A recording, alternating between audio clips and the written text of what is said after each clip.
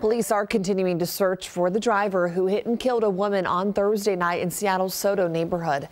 It happened near 4th and Lander, and detectives just released new surveillance images. They're looking for this 2018 to 2023 Dodge white Charger with black racing stripe and front end damage near the passenger headlight.